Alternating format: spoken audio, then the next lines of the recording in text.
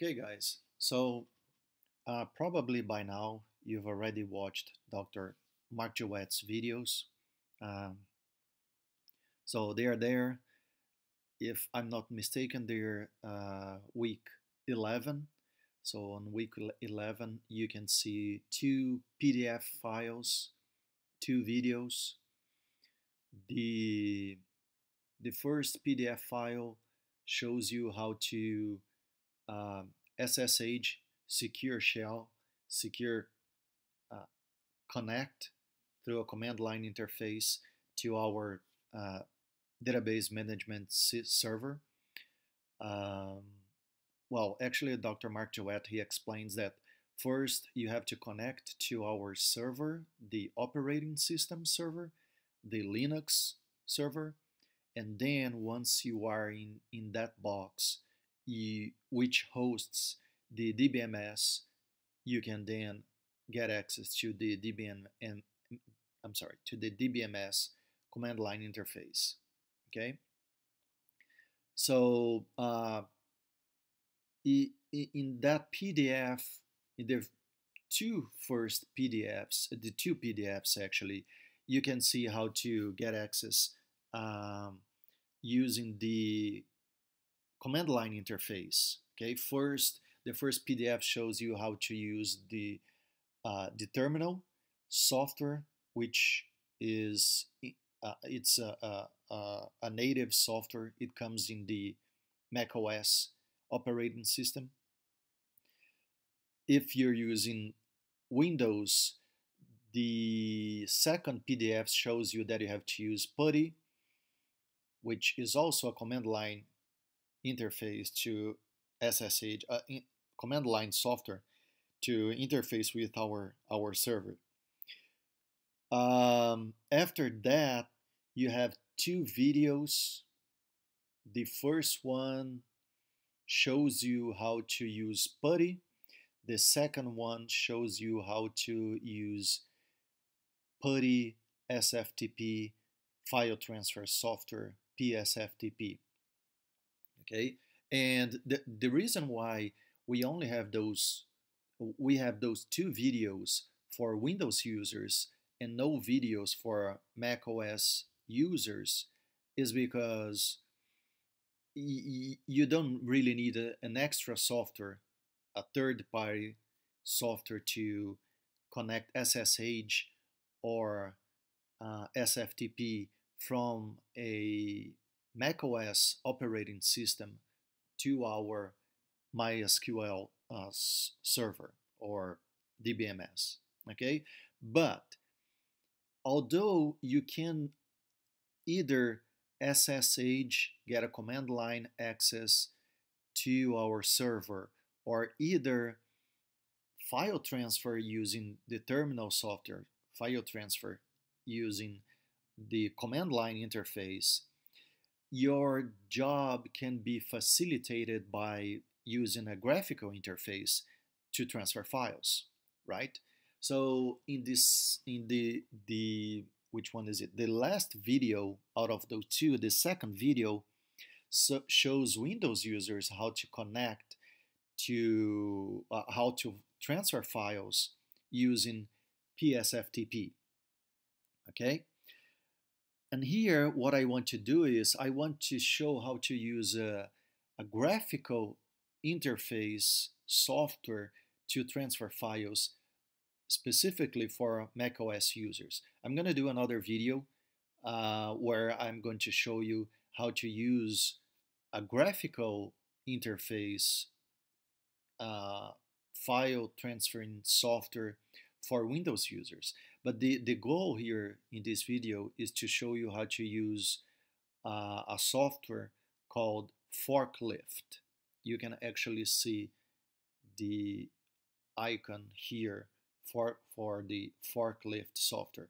Well, the ForkLift software, as I mentioned, is a software to allow you to transfer files from your macOS operating system to our Linux server that hosts our DBMS. Okay?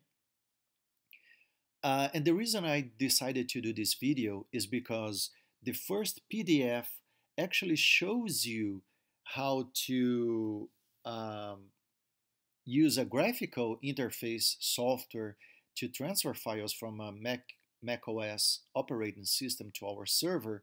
However, that software is not a free software anymore. So that's why I'm making this video here, because now I want to show you how to use ForkLift, which is a free software, okay? And you're going to see that it's actually very easy to use. So once you install ForkLift, and well, there are actually many different ways to do it, but whatever the way you use to install it, you're going to install ForkLift, okay?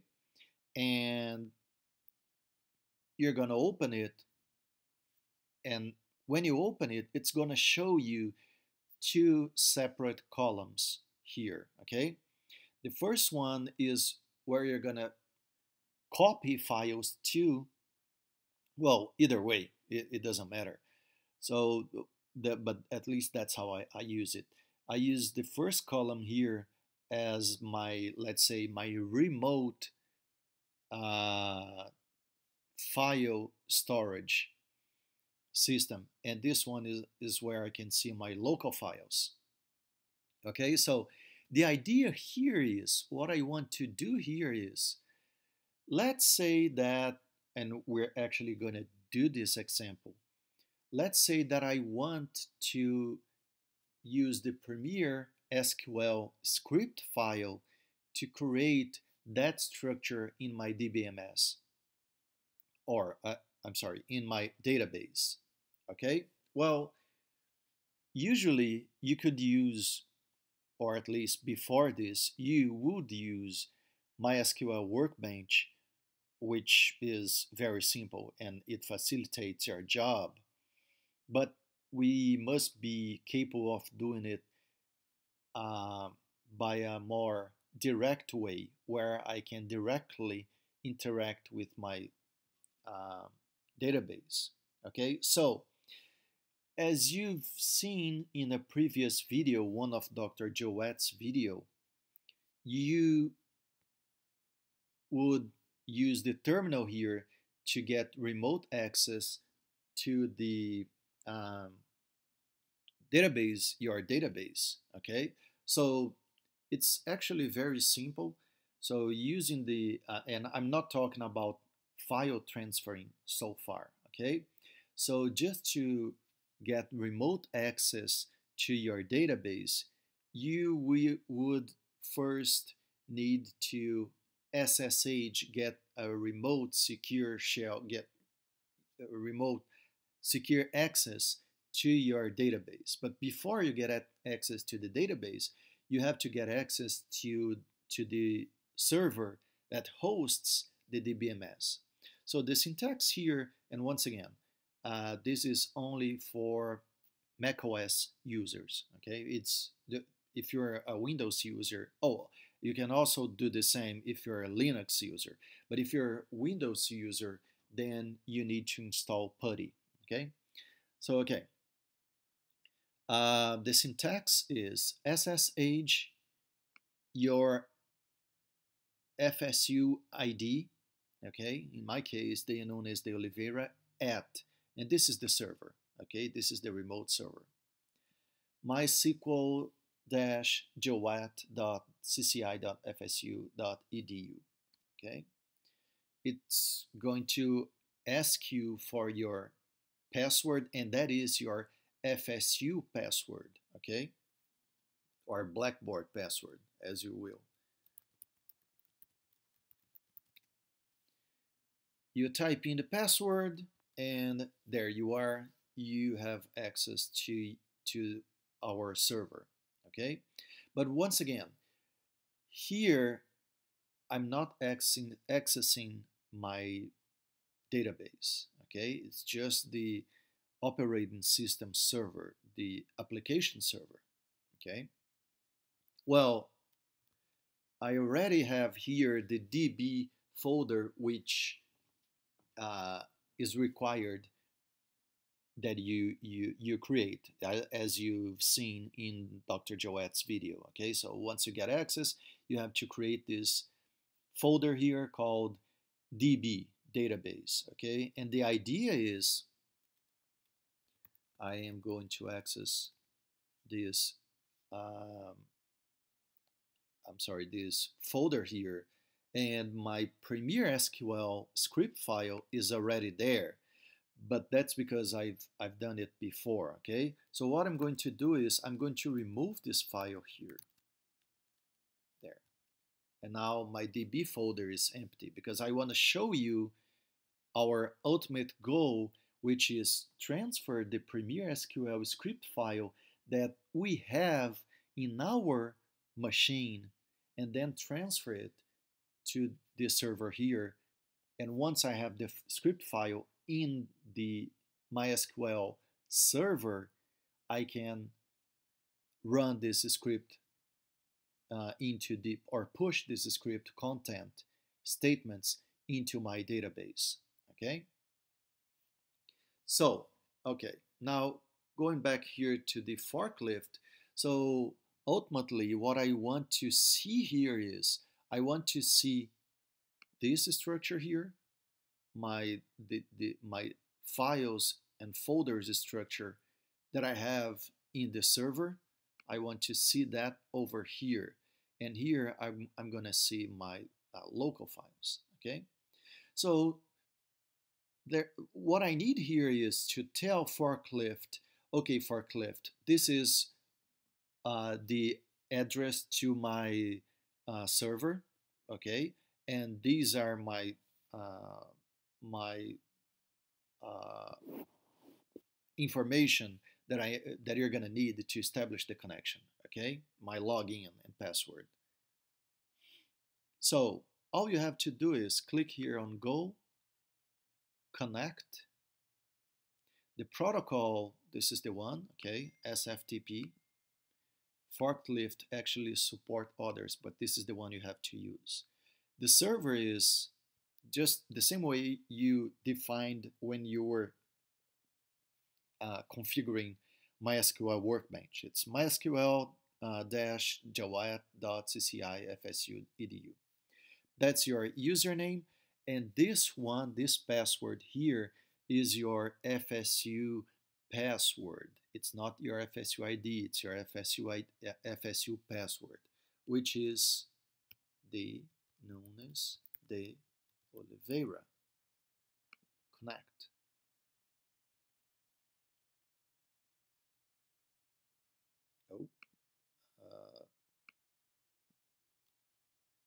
Oh, I'm sorry.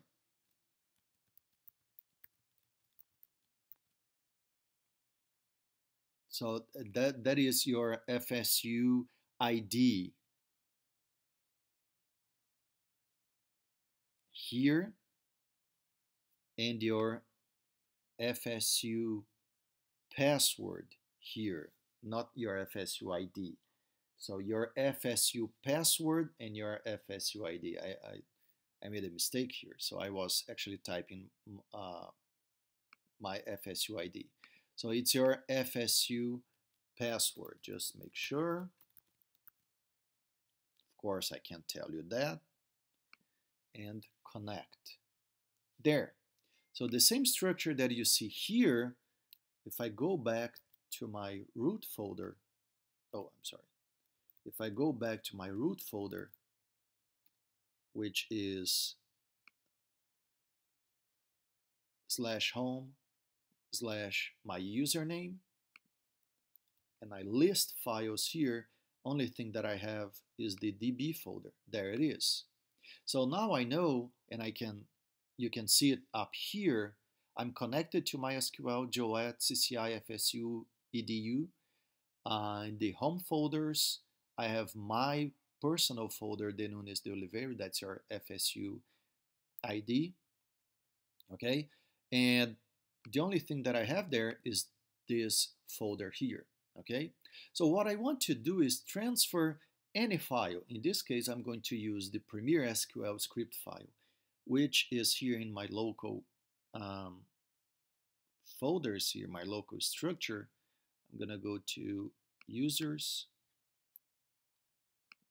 my user there, documents, FSU, undergrad, database, and here. I actually have to move it up here to scripts, but that's not important. So basically, I just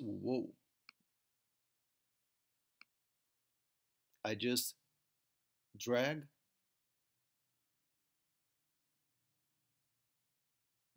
and drop over there into the DB folder. There it is. So if I go here, and once again, this is a remote access. Whatever I type in here or whatever I see here, it's not local. It's in our server, okay? So once again, I have the DB folder. I'm gonna open that DB folder and list, look, now I have my script file there, okay?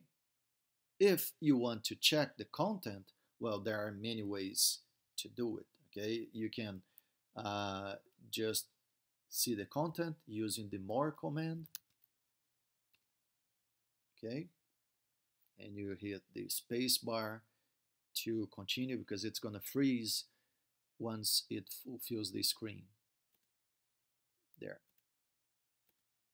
So it's the same Premiere SQL script file, okay? Now, once I transferred my file, you can actually do whatever you need to do. So now I want to show how to do it using the command line interface, which, well, actually Dr. Joet showed in his video, but I want to show again here. Okay, so as Dr. Joet showed you guys in one of the previous videos, once you're connected here, this is just the server, okay, but not the DBMS. To connect to the DBMS, what you're going to do is you're going to use the MySQL command -u as in user, your username or FSU ID, okay, -p because you want to inform the password, you want the MySQL command to ask you for your password, okay, because you do have a password. And then your database name, okay. So here is your FSU, your password is your FSU ID. In this case, De Nunes, oops, I think I did something wrong. De Nunes de Oliveira, there, okay. So I'm connected to my database. So as you already know, let's use, for example, the show tables command, and there I have the Premiere SQL structure there. But okay, pay attention to this. I copied the Premiere SQL script file to the server, but I didn't push the content of this file into my database, okay? Meaning, that is not why I have the structure here. I already have the Premiere structure here because I created it before, okay? So to show you what I want to show, I'm going to delete the content. Drop table, sales rep, part, orders, order line, customer. Okay. So draw, let me see which one failed. Show tables. Okay, drop table part. Okay, drop table orders.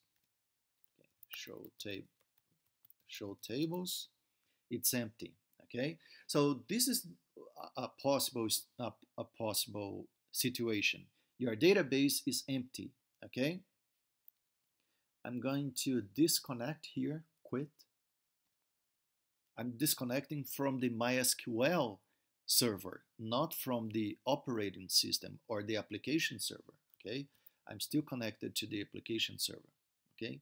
So what I want to do is, I want to, now that I am in the host machine, the remote host machine that is hosting my database or DBMS, I want to tell the DBMS, I want you to push this script content or these statements into my database.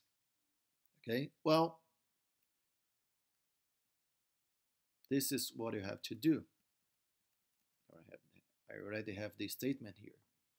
It's the same idea, the same command you use when you're connecting to the database.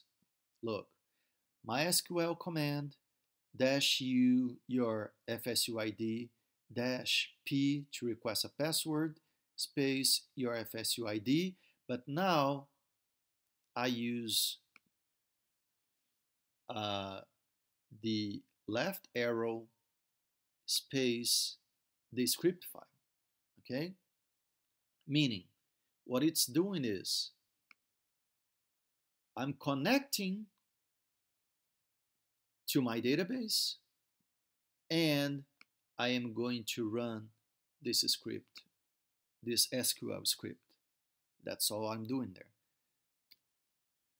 I run it and I type my database password, which is your FSU ID, the Nunes de Oliveira.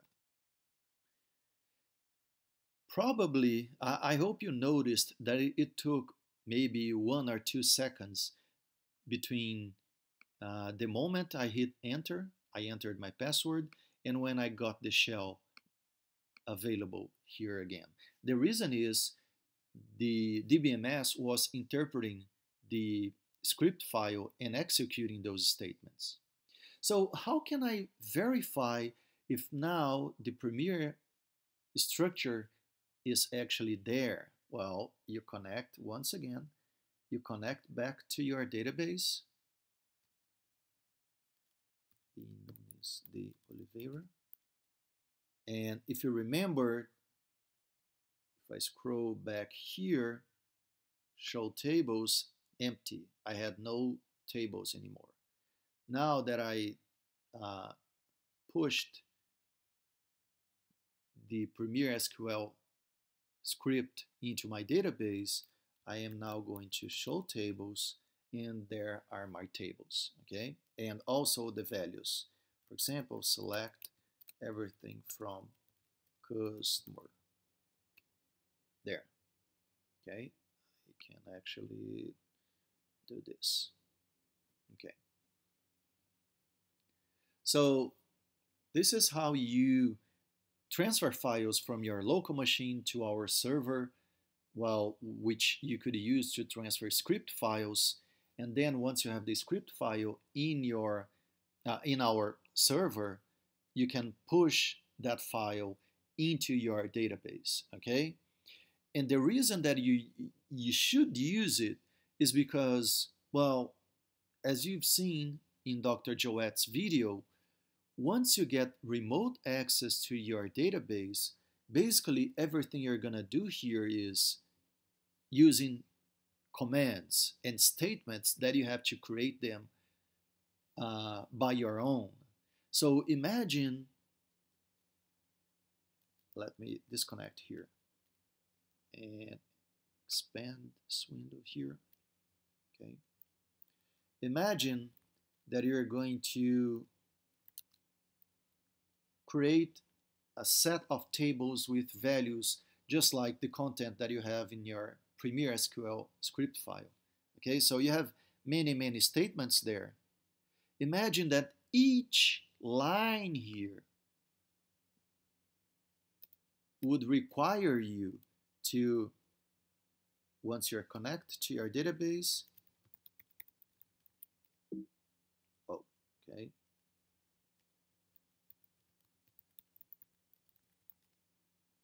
and you would type all those statements and each of those statements here. It would take you a very long time. But of course, to create the script file, many times, well, you can actually use Workbench to create the script file, but most of the times you want to create these script files by your own, okay? Do a manual job because then you know what you're doing. But the problem is, if you start typing each and all of these statements here, okay? Let's say that at a specific moment, you realize, uh-oh, I did something wrong, okay? And let's say that you've already typed in 100 statements. Oh, there is a structure error. I have to start it all over again. You would have to go back to the first statement, do it all over again. If you are creating a script file in your local machine and then you realize that there is something wrong, you just go back to that file, to that text file, fix what you want, copy the file from your local machine to the remote server again, and then you import it this way this way here, okay? It's a lot easier, okay? Okay, so this is what I wanted to show you guys, and in the next video I'm going to show you Windows users how to use a Windows graphical interface to transfer files. Thank you guys.